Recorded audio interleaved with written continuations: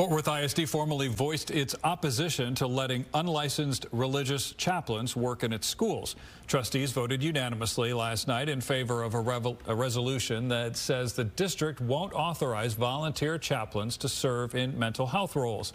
The move comes months after a state law was passed allowing Texas school districts to opt in or out. Fort Worth ISD leaders call that idea misguided before last night's vote. Well, the vote in Fort Worth came one day after the nearby Keller ISD voted to approve letting religious advisors work in schools. Keller says chaplains will serve in volunteer roles and will not replace licensed counselors.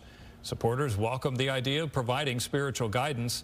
A large number of opponents spoke against it, saying it's part of a growing push to preach Christian beliefs to children in public schools. Chaplains are currently allowed to volunteer without issue. This bill is a Trojan horse. More than 100 chaplains oppose this bill about chaplains. That's telling. You are the minority, and you are trying to dictate how students live their lives. Keller ISD is one of several districts where a Christian conservative political group spent heavily to support its favored candidates in school board races. The new law does require chaplains to pass a background check, but they do not need any certification.